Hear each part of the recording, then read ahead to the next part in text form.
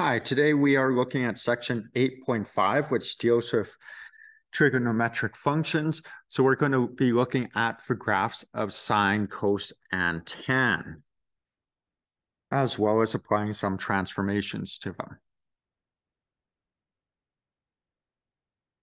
Now, for any real number x, y equals sine x is the value of our sine ratio for an angle measuring x radians. So this is our graph of y is equal to sine of x. What you'll note is if we don't have any transformations, we will have an x-intercept at 0, 0. We usually refer to that as our starting point. It's going to go up to +1, down, past our axis, and go back up to here. So we can see essentially we have one full cycle between here and here. So that's a distance of 2 pi. So we can say that this has a period of 2 pi. And you'll notice that every 2 pi, it repeats itself. So that's our period. Now you'll also notice that it's going between +1 and -1. So that means it has an amplitude of 1 because our amplitude is our distance from the middle of the graph to the top or bottom of our graph. Now, if we look at this, we also have what are known as zeros. And they're at 0 pi, 2 pi, 3 pi. So they are at multiples of pi. So at x is equal to k times pi, where k is any integer.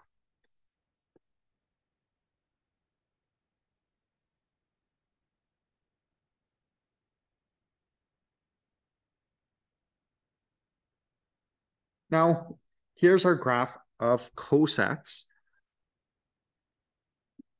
You'll see that it is very similar to a graph of sine x, except for where it starts is a bit different. So essentially, this graph looks like it's being shifted just slightly horizontally. You'll see that it starts at +1 instead of at 0. And then once it starts here, goes down, back up, and returns to its starting point in 2 pi. So we can also say this has a period of 2 pi. And it's repeating itself every 2 pi. You'll notice it also has that amplitude of 1.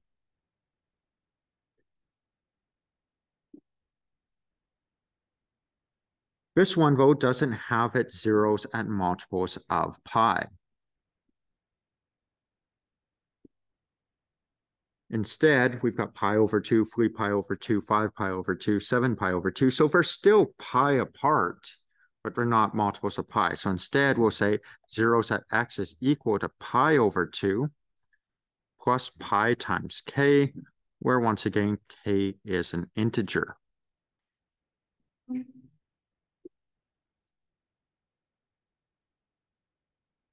Now, both of these graphs, so y equals sine x and y is equal to cos sine x, are both referred to as sinusoidal functions.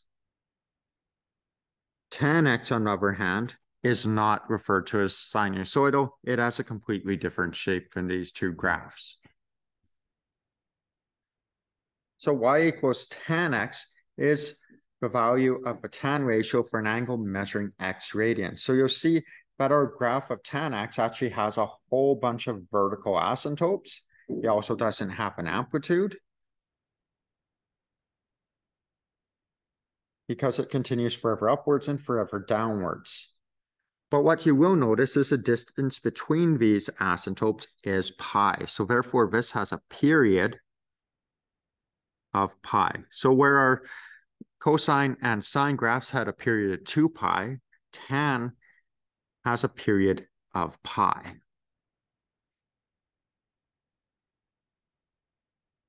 You'll notice it, just like sine, has zeros at x is equal to pi times k because, once again, it's at multiples of pi.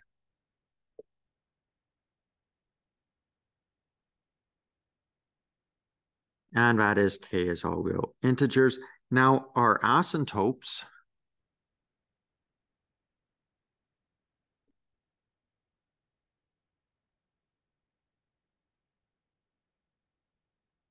are at pi over 2, 3 pi over 2, 5 pi over 2. So essentially where our cos graph had its zeros. So at x is equal to pi over 2 plus pi times k, where k is an integer.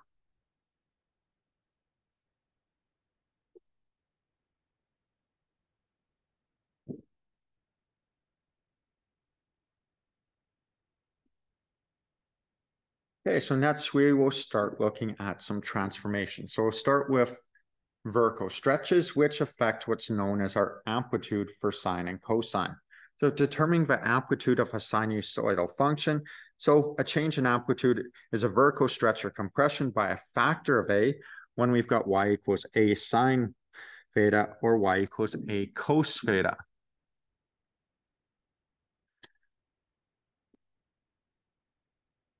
So determine the amplitude of each. So we've got y equals 2/3 sine x and y equals -4 cos x. So our amplitude is just this number in front, so it's going to be 2/3, and then this will be 4. We don't worry about the negative when it comes to amplitude because we know our amplitude is that distance above what's known as our midline and that distance below what's known as our midline. Okay, so next we'll look at horizontal stretches and compressions. So horizontal stretches and compressions are going to affect our period. So determining the period of a trigonometric function. If our function takes the form of sine of b of x or cos of b of x, our period is going to be 2 pi over b.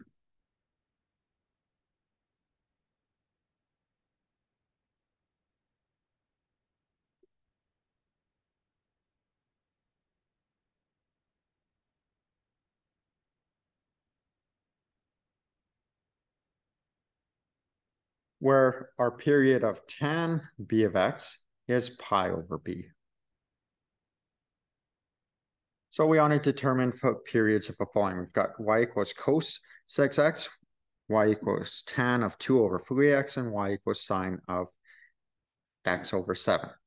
So if we're getting our period of cos or sine, it takes the form of 2 pi over b. So in this case, we would have 2 pi over 6, which reduces to pi over 3. So our period would be pi over 3. This next one, because it's tan, it takes the form of pi over b. So we would have pi over 2 over 3. So our period would be 3 pi over 2. Next one, because it's sine, our period takes the form of 2 pi over b. So that's going to be 2 pi divided by 1 over 7.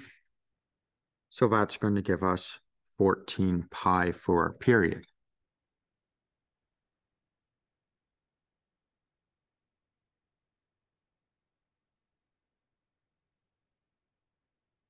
Determining the phase shift, which is our horizontal translation for y equals tan of x minus c, y is equal to sine of x minus c, and y equals cos of x minus c if the graphs are shifted or translated c units horizontal. So determine the phase shift and sketch the graph of y equals cos of x minus pi over 6 from 0 to 2 pi. So I'll actually draw out a bit further than that, but we only need the 0 to 2 pi. Now, because we have a pi over 6 here, technically that's positive pi over 6. So because that's positive pi over 6, that's pi over 6 to the right.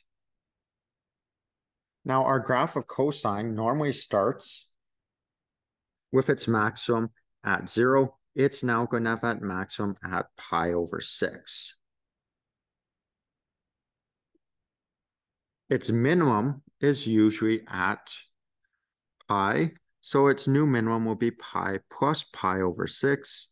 So that's going to be at 7 pi over 6. It's going to have its minimum.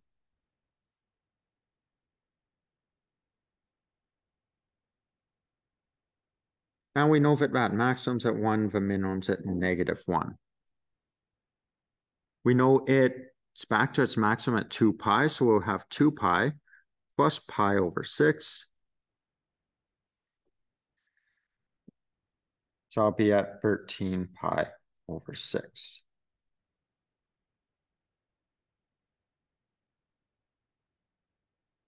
So we're still missing 2 key points. We're missing where it crosses the x-axis here and where it crosses here. Now, this is normally at pi over 2. So we have pi over 2 plus pi over 6.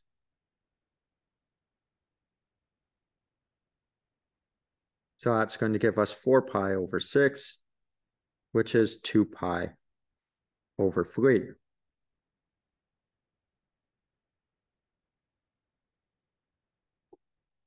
And then this one would normally be at 3 pi over 2. And we're adding pi over 6. So that'd be 9 pi over 6 plus pi over 6. That's 10 pi over 6. So reducing that gives us 5 pi over 3.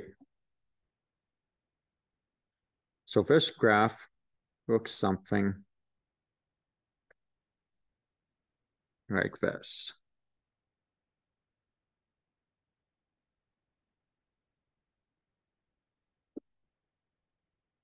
Next, we'll look at vertical translations. For y equals tan of x plus d, y equals sine of x plus d, and y equals cos x plus d, the graphs are translated d units vertically and are said to have a midline at y equals d. So for example, graph y equals sine of x plus 3. So there's our normal x-axis, we've got our y-axis. Now,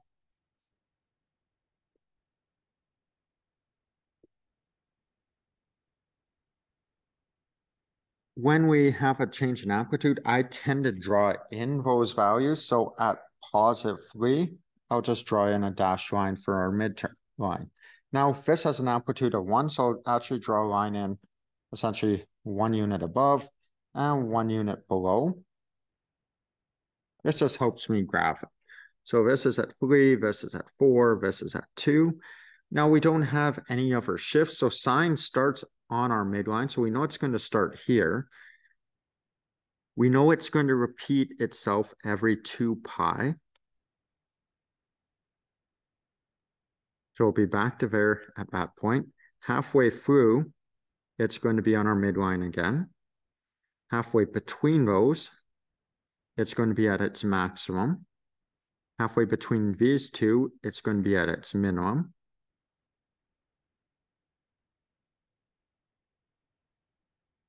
So this transformation has just shifted our graph upwards.